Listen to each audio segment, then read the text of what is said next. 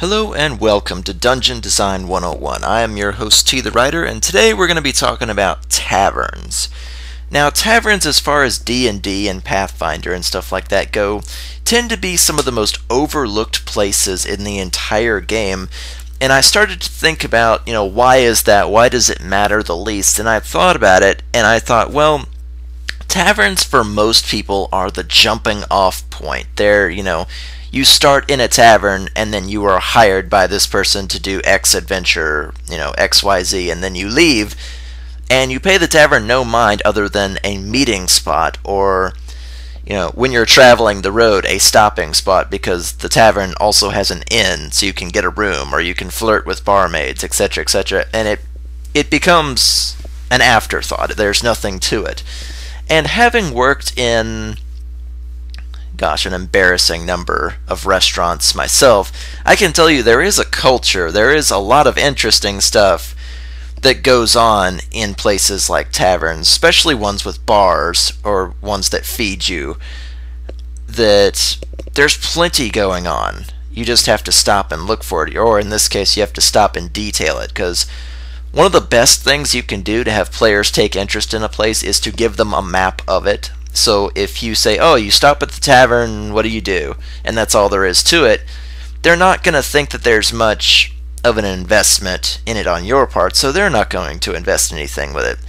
And while, yeah, a tavern may not be important to your big world-saving adventure or whatever it happens to be, it can be a source for social interaction, hearing rumors, mini games, meeting new people, starting romances, just any number of things, because, places where people go to socialize are some of the most interesting locations in the world.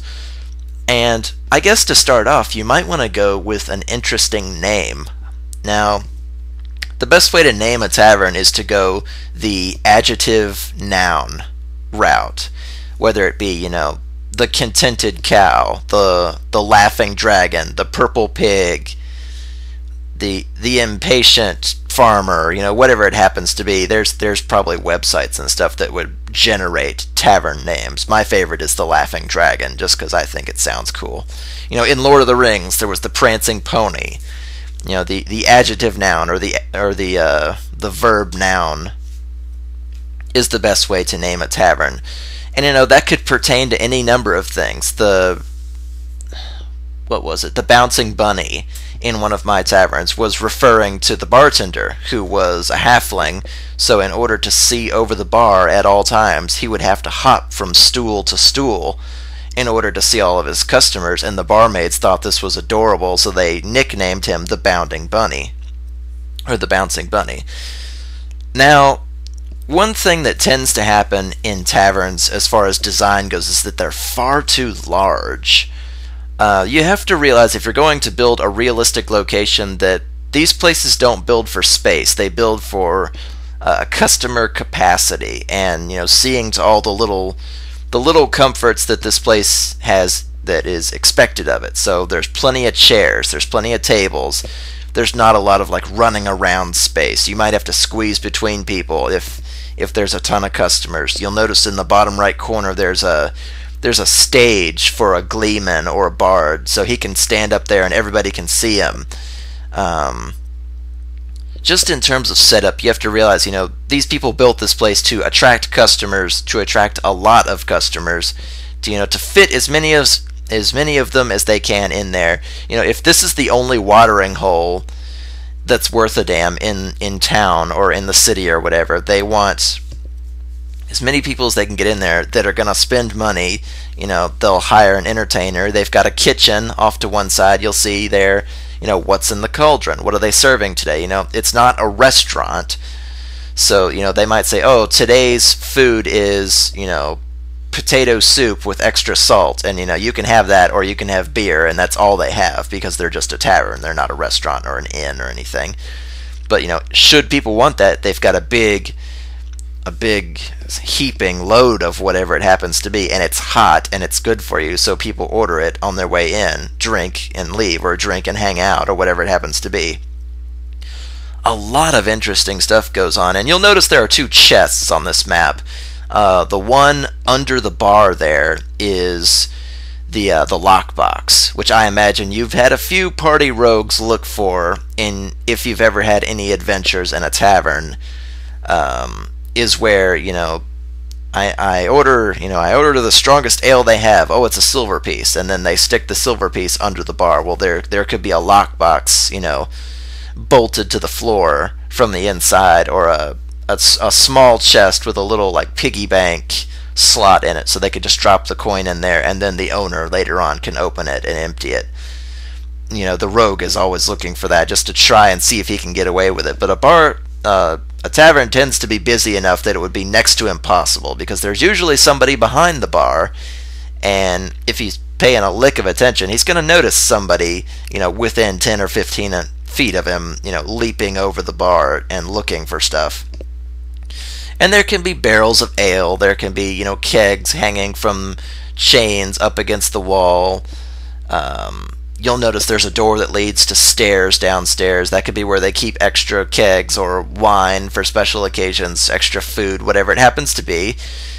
Just remember, it's a location. There are people, there are goings-ons. There could be, if you want to go the cliche route, there could be a job board. I need somebody to weed my garden. I need somebody to go kill the wolves that keep picking off my sheep. I need, X, Y, and Z. Could be a good way to make money. Maybe not a ton of money, but if you were going to run like a level 1 adventure to like acquaint somebody with how D&D or Pathfinder works, a tavern is a great place to start, because there's social interaction, there's food, there's people, there's easy jobs that you can grab. There's, the one guy sitting in the corner in the shadows watching everybody. He looks kind of suspicious, so should you go talk to him, or should you run him out of town?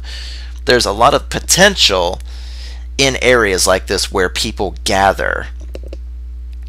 And of course, there's always other things that people wonder about, like, can I seduce the barmaid? And the one rule I usually have is don't try to seduce the bartender, because she's there to flirt and help you spend your money, so that often doesn't work out for my players.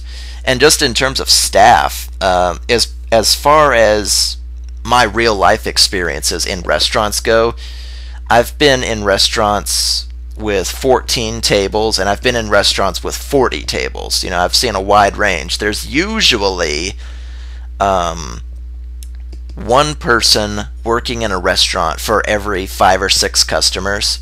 So you'll notice, how many chairs have we got? 6, 8, 10, 12, 14, 16, 18, 20, 22, 20, 25 chairs. So we'd have 5 or 6 people running the place. One person behind the bar, one person cooking, maybe one person on the stage entertaining, and a couple of people running ale and cleaning tables and taking money and taking orders, running back and forth. It doesn't have to be a ton of people, but the good ratio is usually 1 per 5 or 6 customers. And yes, if you're going to go with the cute barmaid thing, don't be afraid, especially if you've got girls at the table for your game, or you've got 2 boys and 2 girls playing. If you're going to have sexy barmaids, have sexy bartenders. At least try to be fair about it. Now, as far as what else can go on in a tavern, it would be kind of an interesting campaign, actually, to run a tavern, because you could, like, fight, break up bar fights, make sure your customers are happy, make money, expand the tavern itself. That'd actually make a kind of an interesting adventure if you were going to do, like, not really a business simulation, but it'd be interesting. Like it doesn't have to be a castle, it doesn't have to be a tower, or like a tower defense style campaign. You could just be running a tavern and try to make the best tavern ever. That'd be kind of interesting, actually. So just think about it in terms of things, and there's plenty of potential for mini games too. Like if somebody wants to go play cards, give them 5d6 and see who can roll the highest. Or if they want to arm wrestle a guy and bet him 10 gold, let him do his strength check and try and get this guy. Or get into a debate with a fellow scholar while you're extra drunk, or get into a drinking contest. Hell, that's just straight up fortitude saves, and it would just get harder every round. There's plenty to do to just kind of spice this up, especially if you've always got that one person in your D&D or Pathfinder group that's always like 20 minutes late for no damn good reason. A tavern is a great place. Just like, okay, I want to start playing now, so here's the tavern. You guys are hanging out here waiting for your friend to finish doing his shopping or whatever. And so, give them, cards, give them drinking games, give them, good food, good gossip, give them stuff to do in the tavern so it feels like a real place. And they'll like you more for the immersion, for the effort that you put forth. And even if all of your taverns are the same, like say you went 3 towns over and you use this exact same map, you're like, wow, this looks a lot like the Laughing Dragon. You're like, well, it's a tavern, so you've got a space to put your minis on, or your markers, or whatever it happens to be, so you can understand where you are and how many people are there and all that good stuff. So you could just describe different decorations or whatever it happens to be, and have a vaguely similar setup, because this is a good setup. The bartender can see pretty much everything. The stage is in a corner out of the way. The kitchen is small but usable, and they've got a downstairs to keep all their stuff. This is all a tavern really needs to be. There could be an upstairs for the owner to sleep if he sleeps at his place of business, or it could have an upper floor with rooms for customers. It could be an inn and tavern. Just even if you got like a piece of cardboard and made a map on it, and anytime your adventurers went to a tavern, you could just put down the piece of cardboard and say, okay, here's the tavern. And they'll think that's interesting, that you actually set aside the time to make the tavern, and roll a couple of d6, see how many customers are there. Roll, if you want to set up 5 employees, there's all humans and 1 halfling girl, and she's extra nice, or the bartender is an orc, or just something. It doesn't have to be along racial lines, but something interesting that makes it stand out. Why are 3 of the 4 windows shattered? What happened? Why is your door laying on the floor instead of up on its hinges? You could add like an extra 2 or 3 things. Why is the chandelier is made of elk antlers? That's kind of cool, and it's got like 10 or 12 candles on it. Just don't sit directly under it because it'll drip on you. Pick like 4 or 5 things to add to your tavern to make it a memorable experience, and your players will love you for it, especially if you're waiting for that person who's late. Give them like mini games where they can win gold, or like 17 experience points for winning arm wrestling, or if you actually manage to get into the bartender's pants, then hey, good on you. Roll a d20, you get that many XPs. Whatever it happens to be, just make it a good and memorable experience, so that a tavern is just not a meeting place, or a place that you meet the person that's hiring you, you agree to X amount of gold, and then you leave.